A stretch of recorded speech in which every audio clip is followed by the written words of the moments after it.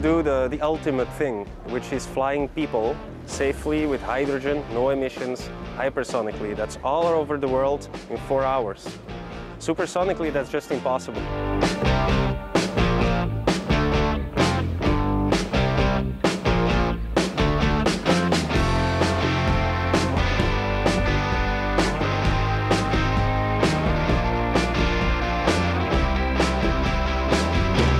The prototypes look different from the final product because the final product has very advanced propulsion technology. It has different types of engines, turbojets and ramjets, all hydrogen powered and all hydrogen cooled.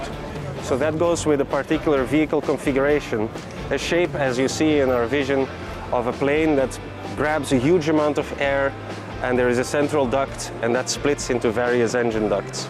This is not the case on the prototype. It's more of a classical configuration because we go step by step.